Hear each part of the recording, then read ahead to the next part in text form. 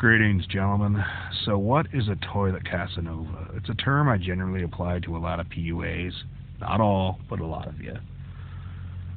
This is OTR Ogre and Gorgon. It's going to be a little MGTOW philosophical moment. Like, link, and subscribe. Comment if you so choose. Let's get into this. Okay, what is a toilet Casanova? And generally, this could be your general run-around-town poonhound or fucking your actual PUAs. Because I'm going to tell you, for all the scores and gamekeeping a lot of these guys talk about, they're not banging the hottest bitches in the world. 10s are very rare. Maybe there's something beyond 10s, but let's just be honest. 10s are really rare. 9s they're around, but not really. 8s. Yeah, there's a lot of them, but they're not fucking with these guys. 7s are a great day for a toilet Casanova.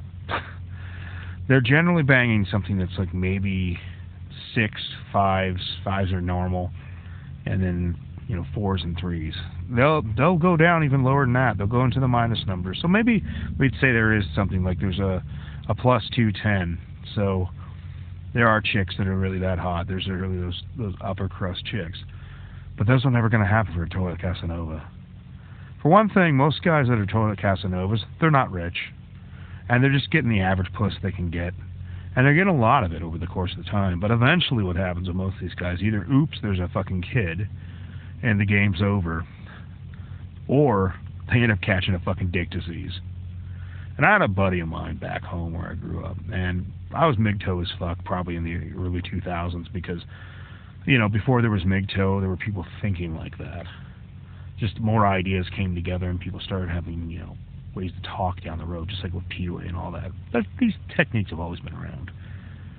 But I remember looking over this dude, and we were talking about something, we were arguing about something, and he eventually says this comment, like, well, at least I'm getting laid, dude. I said, look at the chicks you're fucking, dude. Like, what? You went down and found fucking some skank at the bar? Like, dude, that ain't a catch. And I want to point this out. The toilet Casanova is kind of the equivalent of the 1,000-cock stare chick. In fact, they're probably fucking. And so the thing of it is that what I take from this when I tell people this, a lot of guys put this great championship on, I got laid. I'm a man. Okay. What is that really worth? Like, I can understand where a guy who's married and he cares about his situation, I can respect that. But just like this mindless level of banging all the time, to me that doesn't seem any different than a drug addict.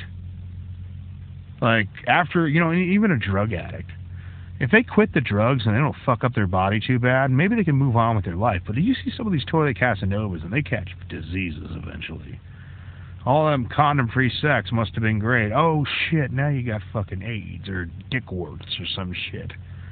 Yeah, try explaining that to your potential spouse. Well, baby, I love you, but I have warts.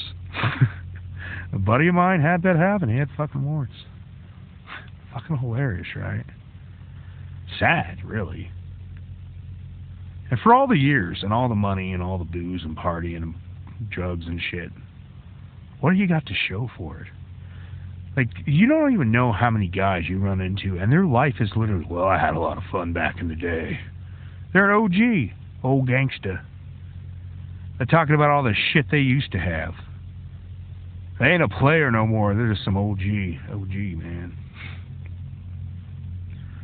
But that's what it really comes down to. You see people who have their game together, like, when they're teenagers. Like, I gotta say it, those fucking Asians and the tiger parents, Tiger Mom and stuff, like, focused. You are going to get an education, or you're going to be a businessman, you're going to be this. And you see these kids, when they become young adults, they're not wasting any time becoming somebody. And they build things in the world. They own things. Like, and that guy, by the way, those guys that have their shit together, they're getting laid too. So you could argue that getting laid isn't the apex of their existence. Not the case for the toilet Casanova. That's all they got. But what you got to consider in life, whether you're going to be MGTOW or not or whatnot, is you can't pay the bills of the future with the pleasant memories of pussy in the past. But you paid real finite time and resources, money, maybe even some of your health, just to get your dick wet. Now, I know a lot of people would be pissed if someone said they ain't a man, they ain't an animal. I'm not an animal.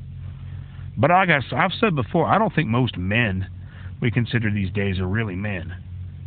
They're dudes, they're bros, they're guys, they're overgrown teenagers. They don't have their shit together.